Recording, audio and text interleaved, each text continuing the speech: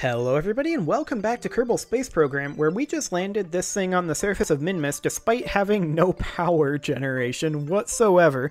And we've got a little bit of power left, but overall it's gonna be dicey getting back. So we need to get Jeb and Valentina in here ASAP. So I'm just going to hop... Oh!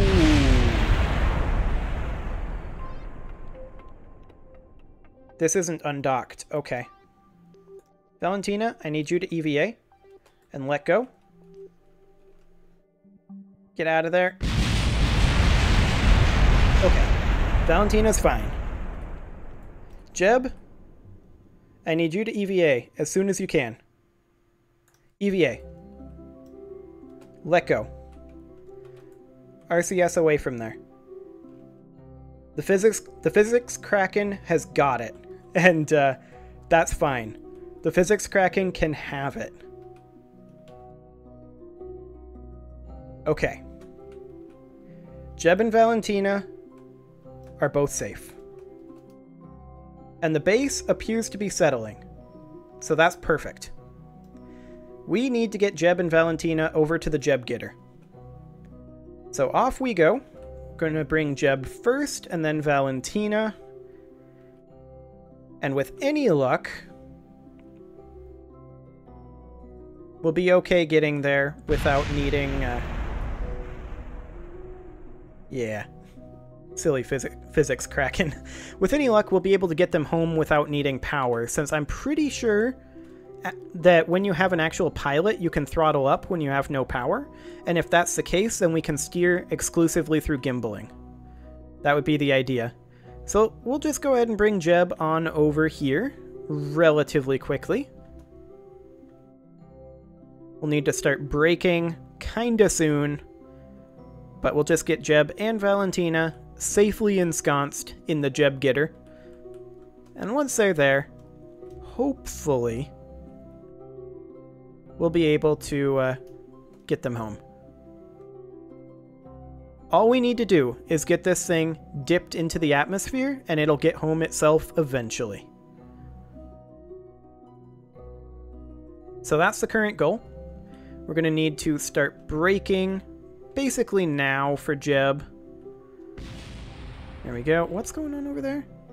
Still various physics kraken bits. Okay. Now, hopefully I haven't obstructed this hatch. That's the idea. The hatch is over here, I'm pretty sure. I think this is the hatch side. No, Jeb. Jeb? You okay over there? This must be hatch side. Up you go, Jeb. Come on. Jeb?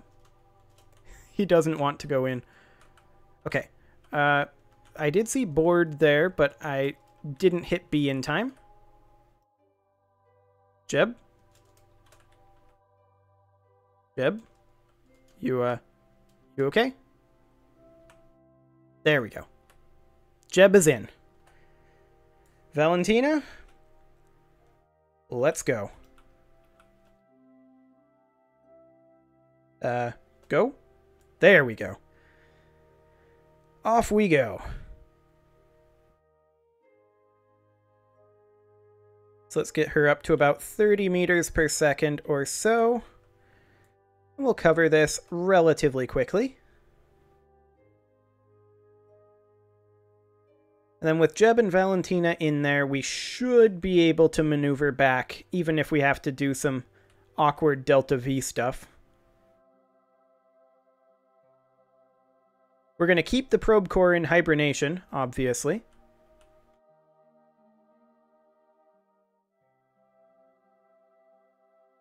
But I think ultimately we'll be okay. So we need to shoot past it a little bit since we need to come at it from the other direction. Let's brake. Brake. Okay, there we go. come at it from over here.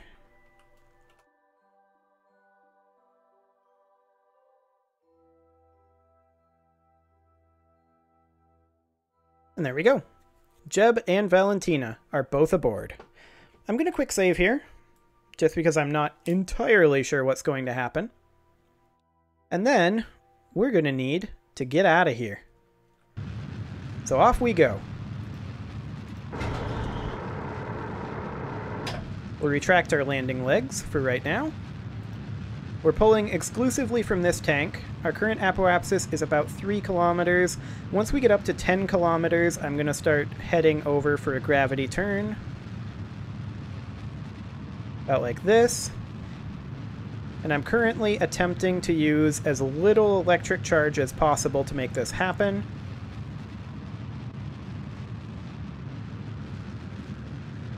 Don't overshoot. There we go. Excellent. Let's go into orbit mode. Okay. So we still need to get a little bit more speed.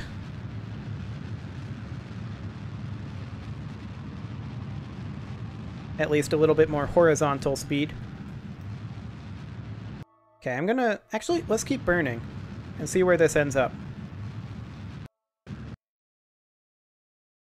Like that? Yikes. Okay. I'm going to go ahead and add a maneuver right here. And we're just going to attempt to tweak this to be a bit more like this. It's a really, really awkward encounter. There's no doubt about that.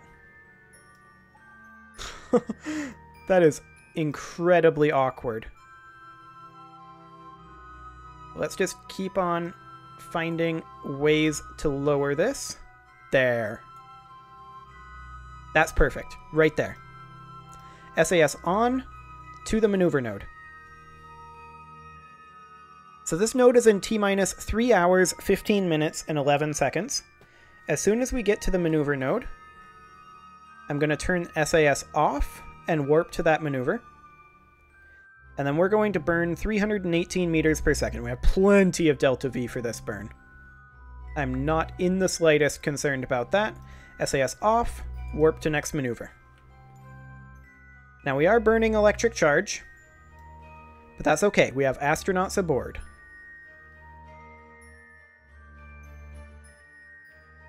This is set to hibernating, right? Yes, indeed. Okay. SAS on to the maneuver node.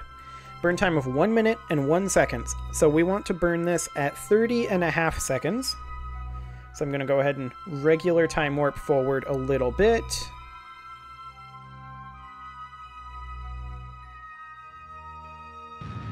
There we go. And this is a pretty awkward burn, I've got to admit. But it seems to be getting the job done, mostly.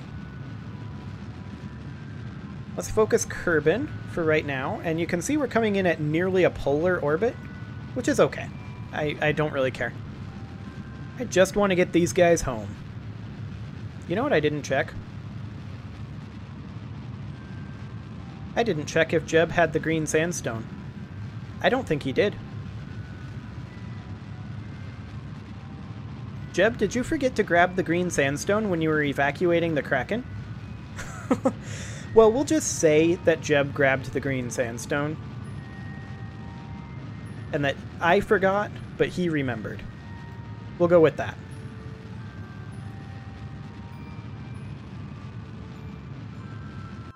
Okay, so we're coming in like this. That'll be perfectly fine. Yep, that'll be a-okay. So, Jeb remembered to grab the green sandstone. Right, Jeb? Yes, Jeb remembered. Oh, look at that. I literally used it and then noticed that delete all messages exists. I'm actually happy about that. Okay, so we are going to be running out of power relatively soon. So, what I want to do is when we come down here, this is 7 days, 1 hour, we're coming in from which side? From this side.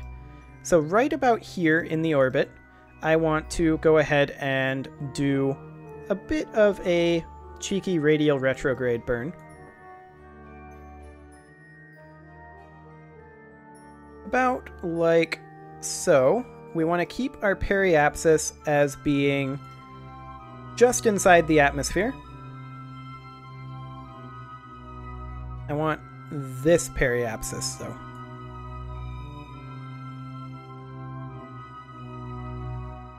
So let's go to around 30 kilometers as our target. Bring this on down. Okay, that'll do. 1,000 meters per second, we've got plenty for that. Let's go ahead and head to that maneuver node right now, because we're gonna run out of electric charge.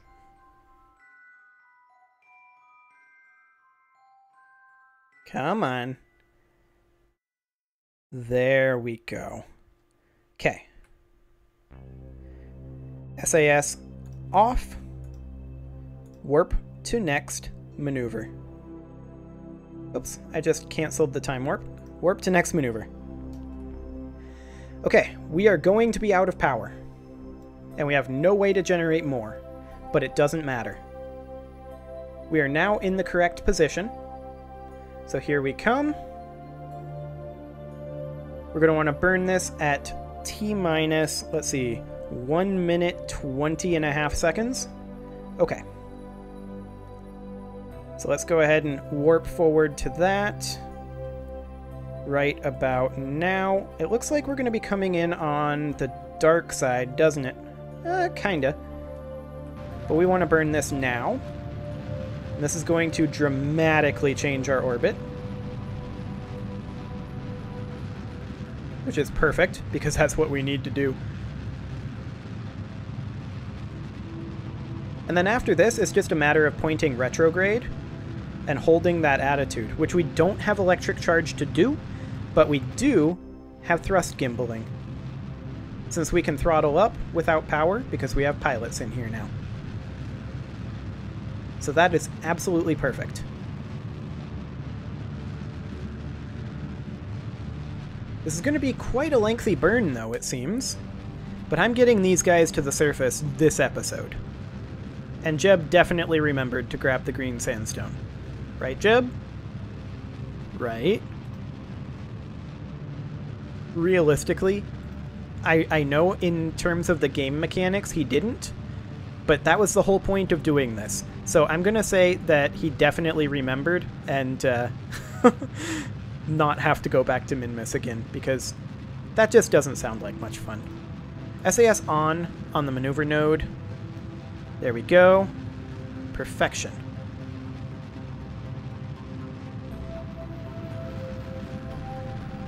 So these guys are coming to the surface. There's no doubt about that. Well, actually, at this point, they aren't. Do we keep these fuel tanks around for aerobraking? Do they impact our re-entry module? I think they do.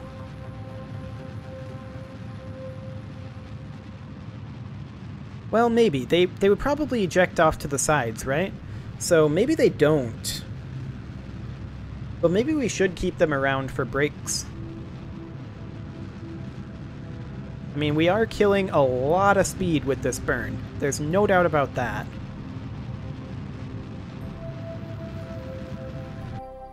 And then we're going to head towards orbital retrograde. But we're not going to actually... well... yeah, we're not going to burn there until we hit the atmosphere. And then we're going to burn at orbital retrograde to attempt to hold that attitude, is the idea. This has built-in ablation, doesn't it? Yes, it does. That's actually ideal. Okay, let's go ahead and head towards the retrograde node. Okay. Coming in a little bit steep, but that's actually probably fine at this point. Let's go ahead and warp forward at this point until we enter the atmosphere. We've drifted off a little bit.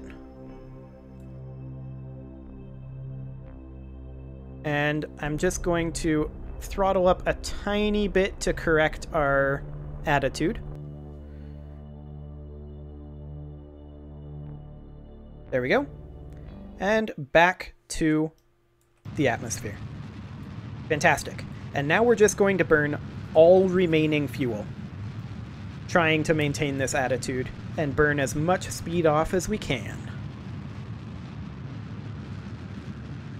We are currently 60 kilometers above the surface, and we've got quite a lot of air between us and the surface. Let's go to surface retrograde mode. We have a lot of speed to burn off, though. There's no doubt about that. And here comes the heat. If we have to eject these, we can, but I'd prefer not to at this juncture.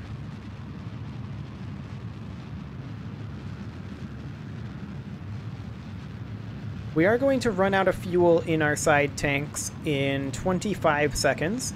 This is definitely a dicey re-entry. We are bleeding speed pretty quickly.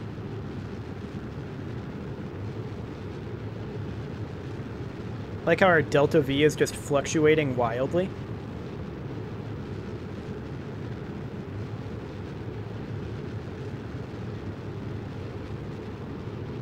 We're a bit of a fireball right now, but we've still got ourselves 5 more seconds of burn in this. Actually, I don't think this is accurate. I think we have more than 5 seconds worth. Oh, we're burning purely this tank now. That's fair enough. We lost attitude. Okay. I'm going to continue aero braking since we're not getting overheat. Okay. And now we'll ditch that. And we'll ditch that. And we're perfectly safe. Drogue chutes out. They are currently safe. Main chute out. That's currently safe as well. We'll keep the ablator attached. And at this point we can just physics warp to the surface. That was a dicey re-entry, but we managed to do it. I'm kind of surprised that that worked, but ultimately Jeb did his job. Managed to hold that attitude for long enough. So yeah, great job, Jeb. And he definitely remembered to bring the green sandstone, right? Right, Jeb? Right, Jeb? I'm sure he remembered to bring the green sandstone. That was the entire purpose of this mission. I mean, we did go and grab the green sandstone. We just put it in the other thing, so... Jeb, you definitely brought it. I know he didn't, but we're pretending he did. So, with that in mind, here we are on the surface. We recover the vessel. And in reality, I think the game loaded back in a save that was before we grabbed the green sandstone, but we did go and grab the green sandstone. We loaded it in the craft, and then he grabbed it out of that craft and brought it back with him. So, we completed this contract, as far as I'm concerned. So that was the green sandstone. There we go. Fantastic. Now, next episode, we are going to be continuing to work on cleaning up our contracts. Specifically, we did this one too. The save must not have properly saved, but we completed this one. So, there we go. That's completed as well. So now all we need to do is these here, and those will be in the next episode. Subscribe for more, and I'll see you all next time.